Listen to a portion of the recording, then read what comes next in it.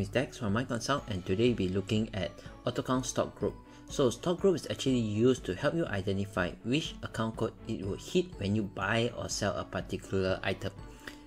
Right, so before we begin, do like and subscribe to be notified when we release new guides. Okay, back to this example. So let's say example, we are a bookstore and we would like to link and identify how much sales is generated from books and how much sales is generated from stationery.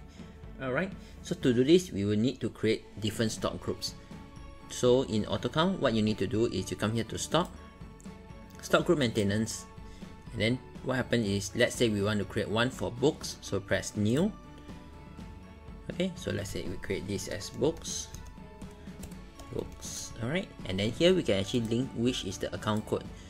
Okay, so let's say books sales, book sales, book sales.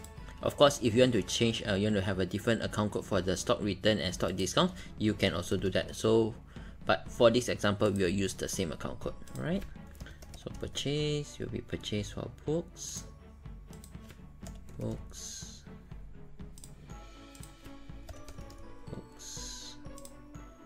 and books. And also for this example, we will only link to one particular stock item group where it's called stock. Okay, press OK, and we will do the same thing for stationery. Come new, stationery.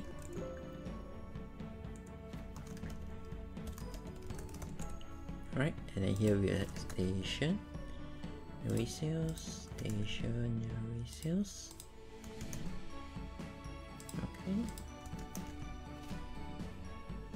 So once we actually set all this, your users will not need to select or need to know which account code they need to choose when they buy or sell the particular item.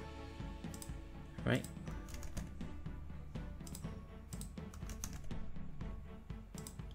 And here we press stock. Okay.